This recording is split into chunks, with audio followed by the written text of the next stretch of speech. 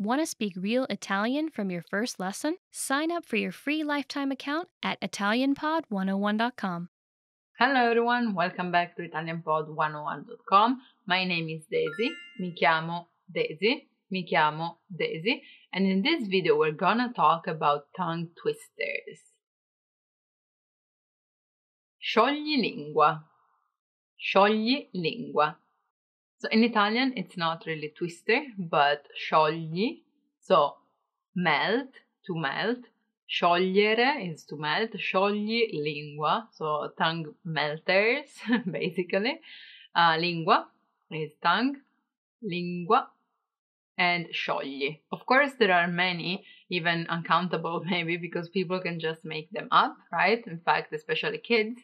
But we're gonna see together the most famous 5 of them, or at least the ones that I think are most common. We can all agree on the fact that they don't have a deep meaning, right? In fact, they just come from filastrocche, so nursery rhymes or poems or short stories in rhymes, that too. So yeah, don't focus too much on the meaning, but of course on the sound.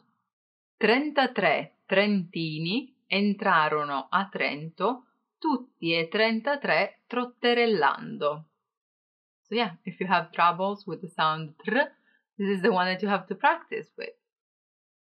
33 trentini. Trentini actually means the people that live in Trento, which is the city in northeast of Italy, almost close to Austria, if you want to have like a reference. Anyway, 33 trentini entrarono a Trento, so they entered Trento, they arrived in Trento, tutti e 33 trotterellando. All the 33 of them trotting, if you are thinking about a verb that is similar to trotterellando, to waddle. So, you know, kind of jumping happily, trotterellando like a horse. 33 trentini entrarono a Trento, tutti e 33 trotterellando. 33 trentini entrarono a Trento, tutti e 33 trotterellando. 33 inhabitants of Trento entered Trento, all the 33 of them trotting. Doesn't really make sense in English as much as in Italian, because yeah, it's just, I don't know, the start of a story maybe. It's just to practice the sound. Numero 2, I really like this one because it's one of the longest, I think, and it has a story. So, Apelle, figlio di Apollo. Apelle, figlio di Apollo. So, Apelle, son of Apollo, fece una palla di pelle di pollo. E tutti I pesci vennero a galla per vedere la palla di pelle di pollo fatta da Apelle, figlio di Apollo. Yeah, I was just showing off now. Because this is really something that we did, like, when we were kids, saying this endless times, basically. Apelle, figlio di Apollo, so Apollo's son, Apelle, fece una palla di pelle di pollo, made a ball with chicken skin. Pelle is skin and pollo is chicken, and palla is ball. So he made a ball with chicken skin, and all the fish, out of nowhere I know, but all the fish came to the surface, afloat, basically vennero a galla, per vedere, in order to see, la palla di pelle di pollo, so the ball of chicken skin, fatta da Apelle, figlio di Apollo, made by Apelle, son of Apollo. Apelle, figlio di Apollo, fece una palla di pelle di pollo. Tutti I pesci vennero a galla per vedere la palla di pelle di pollo fatta da Apelle, figlio di Apollo.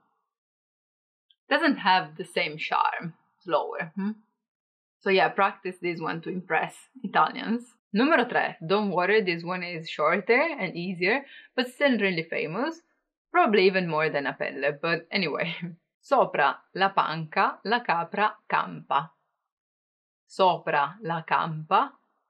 I have problems with this one. Sopra la panca la capra campa. Sotto la panca la capra crepa.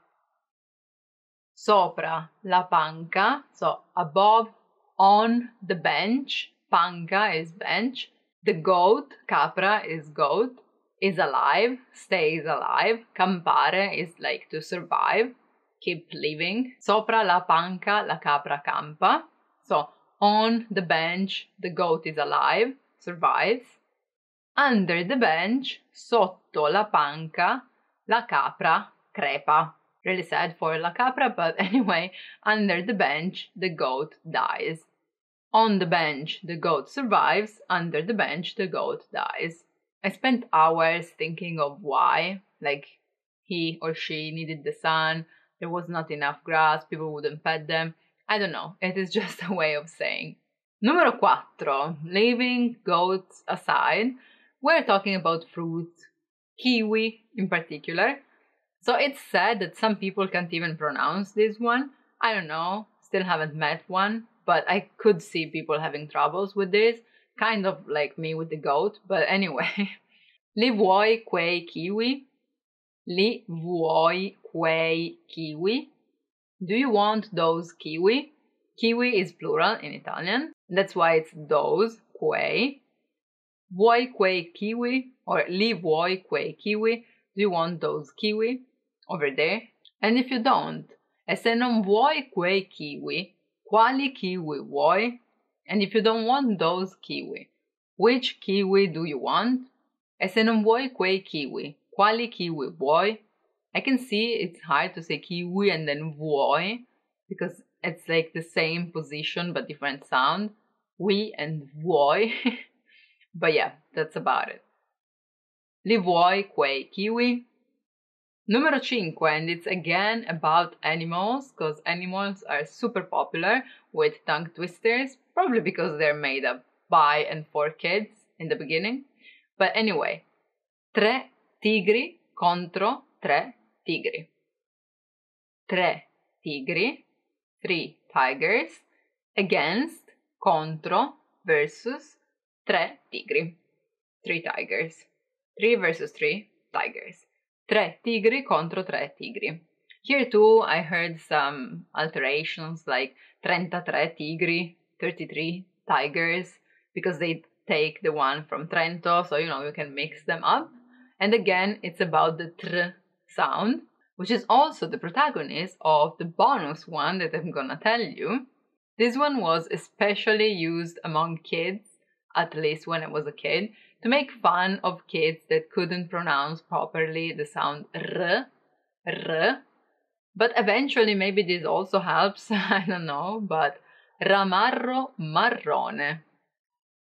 Ramarro marrone, which is an animal, right? Just like that was enough, but there is also the phrase, oh, che orrore, c'è un ramarro marrone sul muro verde. Ramarro is lizard, also lucertola is lizard, but ramarro is a species of lizard, okay? And it's usually green, ramarro verde, but there is also a brown one, so ramarro marrone. Oh, che orrore, oh, what, like, it's disgusting, what a horror. Oh, che orrore, c'è un ramarro marrone, there is a brown lizard, there's a brown-green lizard on a green wall. Su un muro verde. So yeah, I challenge you to pronounce all of them and tell me which one was the hardest or which one do you particularly enjoy. As I told you, I really like number 2 and I have troubles with number 3. So you tell me yours as well. And extra points if you don't have the r sound in your language, but you can manage to say this sciogli lingua. So thank you for watching. I hope you had fun, and if you haven't done it yet, you can sign up for your free lifetime account on ItalianPod101.com in order to learn Italian in the fastest, easiest, and most fun way possible. Bye bye! Ciao ciao! Want to speed up your language learning? Take your very first lesson with us. You'll start speaking in minutes and master real conversations. Sign up for your free lifetime account. Just click the link in the description.